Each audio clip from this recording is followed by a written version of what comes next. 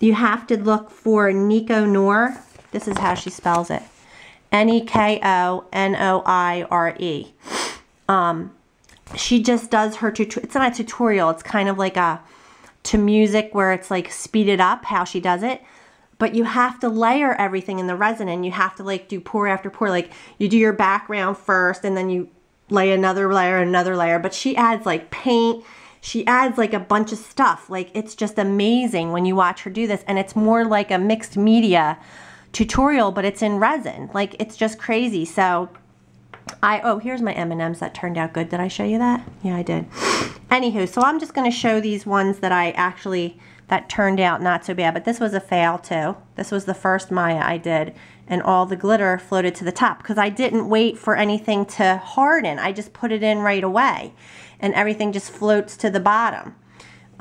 This one, the letters stayed there, the love, but then the heart that I put at the top, like, floated to the top, and I didn't notice it, and then it set up. So like you do have to, this was just like a button and it got messed up. So I have a bunch of fails, but that's fine because it's worth it. You have to kind of have some fails before you can get to the good stuff. So let's see. So then I made these. I'm going to move these all away for a second because then I made these. These were the I showed you the cupcake tin things. So I'll show you what I mean about them because I just poured some resin in those. Let's see. Yeah, this was kind of like my second pour, and I did do a couple other like the candy and stuff. Yeah, this was probably like my second pour. So I actually domed the front of them because these are silicone. Some silicone is shiny inside of it. They put like a shiny sealant inside the silicone, and then you don't have to dome them or you don't have to polish them because they come out of the mold shiny, so you're good to go. I don't think I have any of those yet. Just the jewelry mold that I got at AC Moore, the little one. So you end up having to put more resin on when you pull it out of the mold. But I thought these turned out pretty cute. I used just mostly glitter. I used some mica powders to do coloring with. And when I was mixing, because when you mix things into the resin, it changes the, the chemistry of the resin. So it might not harden as well, or it kind of gels. It doesn't really harden.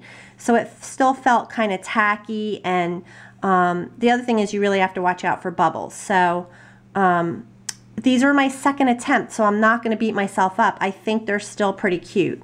That's the Dora. I did Dora and Hello Kitty. This is just stickers that I went and found real quick at Target doing last minute shopping. So this one I just used like Pearl X, and I guess there was a bunch of bubbles in the middle there because I wasn't as good with the bubbles as I am now. Like now I'm getting better. Like I get what you're supposed to do. Like you have to let it sit, let the air bubbles rise to the top, and then you blow them with a straw and they go away. This one was kind of cool because I was trying to make a scene. So actually I've seen other aquarium type ones now where they use like Nerds candy on the bottom, or even like sprinkles that look more like rocks, like aquarium rocks. So that was my first attempt, but now that I see what people are doing, I'm gonna copy. I'm a copycat and make it my own. Like I'll do it my own way. This one had some bubbles in the back too. Like I filled them in though. When you dome it, you just put another layer of resin on it and it kind of fixes it. This one was pretty cool. It's just really shiny stickers, and I just put like a grass looking glitter under it, and then I just filled it in with some blue. It's kind of thick, but and I glazed both sides, or they call it doming. I don't really know what you would do with them. The kids love them. When you watch the kids on their videos, they have all these stickers of those, I don't know if they're from Japan, I think. They're Japanese characters, and they love them, and they put them on all their resin pieces. But I'm trying to, I'm a grown woman. I'm trying to find something a little more mature.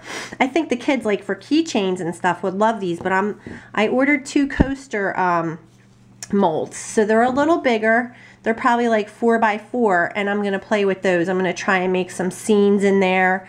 Maybe throw a little mixed media and stuff and see how it goes. This is just Hello Kitties with the big Martha Stewart glitter. There's stars in there. I can't really see behind the camera. And then I just put some white or Pearl-Ex in there. But see, I still had bubbles in the middle, so the backs aren't perfect, but the fronts came out pretty good. So, and then my last pour, I did these, and I'm gonna these are really thin, but I got some Mickey stickers, and I really like this one. Turned out so well, but it has to do too with the brightness of the back. Like maybe the red was too bright for you to see the Donald Duck, you know. So I'm gonna dome the back of these. See, nothing's been done to the back, it's just the glitter. And I'm gonna see, I don't know, I think the red glitter is too dark on that one. And then I did these two Wizard of Oz. But then I saw a bigger one where they put the Emerald City, a Dorothy, a Toto, like they stacked a bunch of stickers, like they layered them. So there's so much I don't know yet about this that I don't want you to take my word for it. I need you to go Google it, look at other videos, and see what, because I'm not anywhere near proficient at this yet. This turned out pretty cute. Oops. How can you go wrong with Mickey Mouse though? But it's pretty see-through right now. So if I just dome this with clear resin, I mean, it's going to be see-through. I don't know, that might be kind of cool. But if I put blue behind it, it might be better.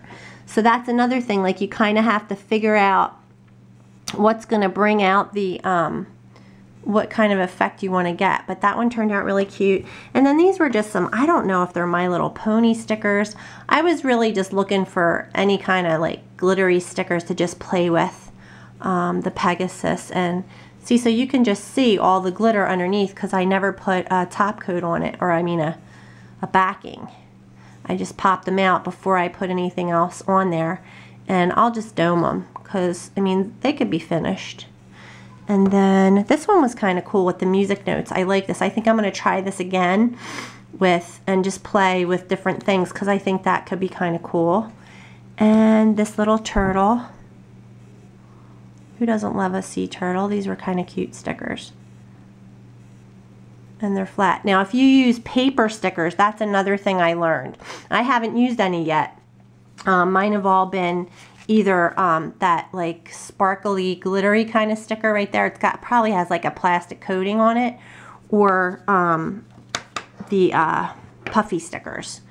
But if you use, I'm gonna try and use stamps too, I'm thinking, I don't know.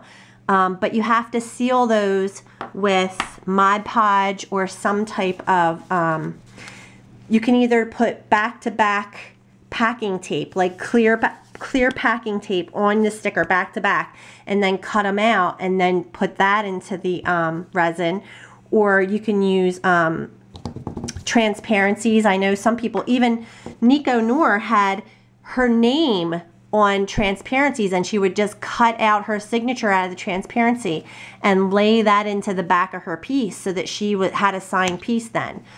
So there's a lot to learn about this. I haven't put away the clay yet. And I've just taken down my Christmas tree, so I pulled out some more of those ornaments, and I'm going to try and make more of those. I want to try and, oh, and then I did get these. This is an ice cube tray too, real quick. These, I'm going to dome these, which means put the shine back on them, and I might put googly eyes in one and see how that looks. But these are silicone ice cube trays again. So, oh my gosh, you guys, that was a lot. All right. Happy New Year, everybody. Thanks for watching.